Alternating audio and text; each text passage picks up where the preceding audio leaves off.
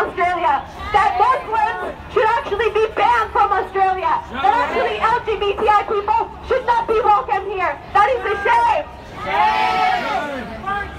The True Blue Crew have friends in Parliament. They have friends like Colin Hanson that love spreading their hate, love spreading their Islamophobia, and love spreading their racism. I think it's incredibly important for people to come to this demonstration on Sunday, because if you have heard anything about this, the far right is mobilizing around the world. With Donald Trump in the White House, they've actually galvanized their supporters and have had protests in the U.S. that have actually managed to kill people.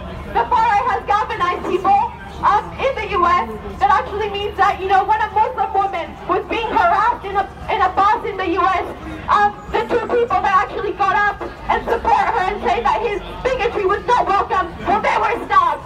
And that is a shame. And these are the same politics that the True Blue Crew are actually having here in Australia. So it's important